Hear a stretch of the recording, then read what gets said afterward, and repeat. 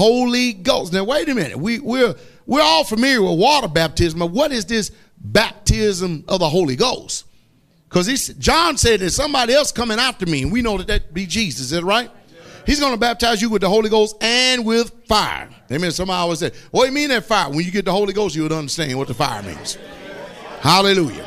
You get the Holy Ghost, you would understand. You won't be asking me what it is. You'll be telling me what it is. Hallelujah. Amen. Glory be to the King. Now, for us believers having the Holy Spirit within us, we understand what it means to feel the power of God. If you ever want to go by any kind of feeling, that's a good one. That's a good one right there. Hallelujah. Amen. Some people say, boy, when Pastor Dow lay hands on me, Lord, have mercy. All kind of stuff start taking place.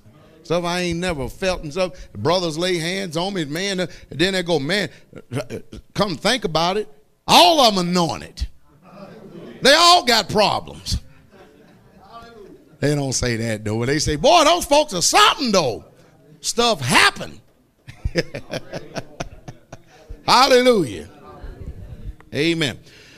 Well, the Holy Spirit in us confirms what Jesus said to the apostles. Amen. He said he was going to manifest himself to us in a way that he wasn't going to do it to the world. Is that right? Yes, Jesus did. Amen. He says in John 14:15, because the world is not going to know, but we're going to know. Amen. Jesus said, if you love me, then keep my commandments. I don't know why, you can't get people to keep that Sabbath day. Well, somebody say, well, people, they love Jesus. I tell you, I'll let him handle that. I worry about me, myself, and I, and those who hear me. Amen. Isn't that right? Save yourselves from his untoward generation. But Jesus said, if you love me, then keep my commandments. Is that right? He said, and I will pray the Father, and he shall give you another comfort. We all need some comfort at times. Just life trials and this tribulation. I'm telling you, we need some comfort at times. And that's just the truth. That is the truth. Hallelujah. Is that right? Look at this. That he may abide with you some of the time. They didn't say some of the time, didn't it? All of the time. You hear that? Meaning that this comforter, once you receive him, he's going to be with you all of the time. All the time. Hallelujah. He may abide with you forever. Look what it identifies him as. Even the Spirit of truth. Now, who is that said, I am the way, I am the truth, and I am the life? Isn't that something? Sanctify them through thy truth. Thy word is true. And the word became flesh. And he dwelt among us. And we beheld him, handled him. He's the only begotten of the Father, full of grace and full of truth. Jesus. Hallelujah. Isn't that amazing how that word fits together?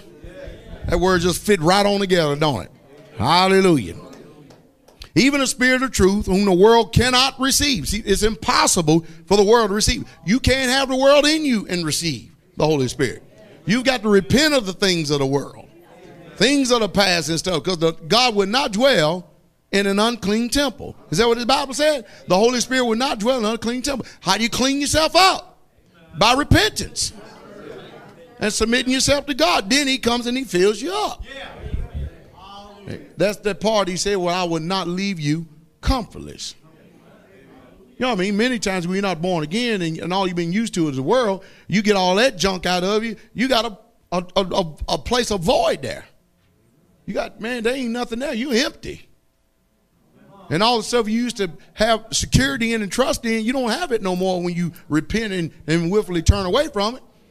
And so Jesus said, don't worry about it. I got something. I'm going to take care of you. I'm going to take care of you. Hallelujah. Amen.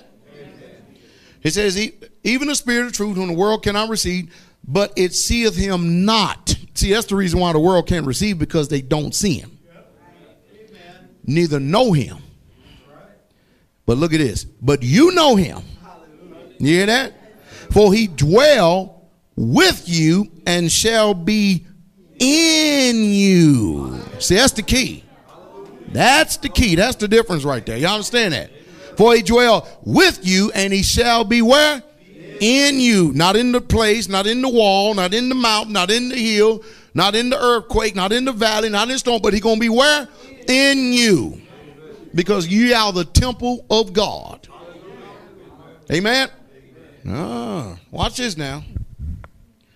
So we are required by God, listen to this, to build up ourselves in the most holy faith.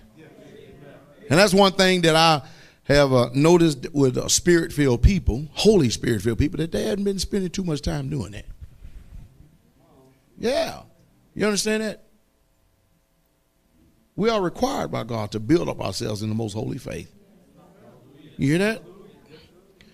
We are required to pray always in the Spirit. Is that right? Those y'all familiar with the scripture, right?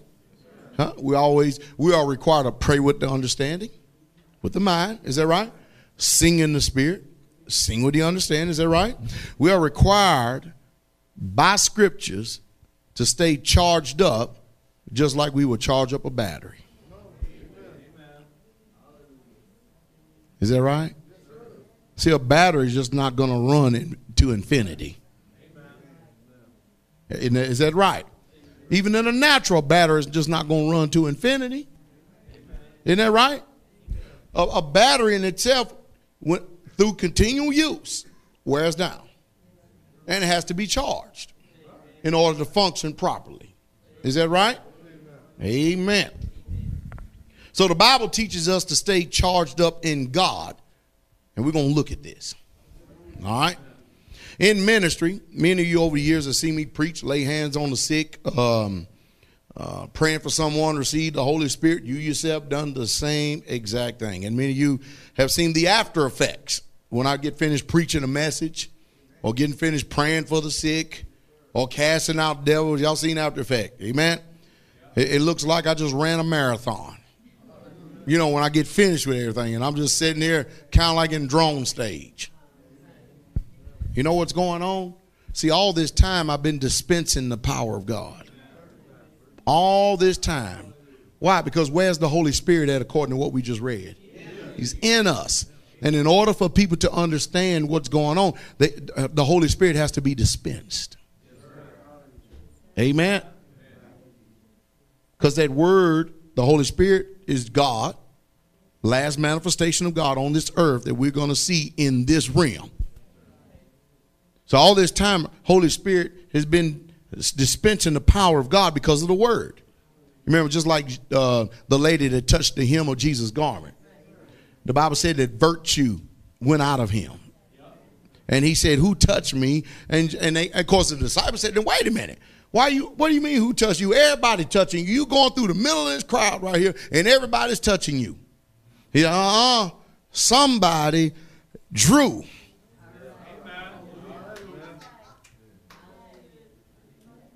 Some spirit out of me. Why? Because it's not by power, nor by might, but by my spirit. Says God's spirit. God is a spirit, and they that worship him must worship him in spirit and in truth. Can't do away. We got to have all of it now. We got to put that line upon line, precept on precept, here a little and there a little. Isn't that right? You remember? And God moved. The Spirit of God moved. At the beginning of